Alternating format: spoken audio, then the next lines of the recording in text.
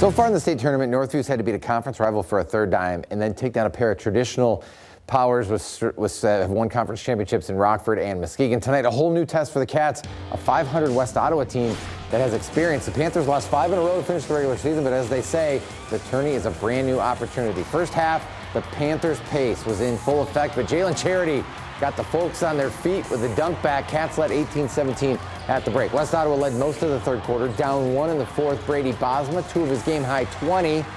Lowe goes back in front with just 6 minutes to play, but Northview answers with a 9-2 run. Charity absolutely huge in this game, 19 points, and it was anything but easy, but Northview wins the regional title 50-45 over West Ottawa. Man, it's something different. We've been talking about it from the beginning of the season. We want to win championships, put banners on our school, and that's what we did today. It's a great feeling, you know, feeling like no other. Everybody's got a plan until you get into a fight, and that's what it felt like tonight. You know, to let our kids kind of settle down, and they eventually did. You know, big thing for us was just guarding their motion stuff and communicating on down screens and slips and stuff. And our kids figured it out at the end, so I'm proud of them for that.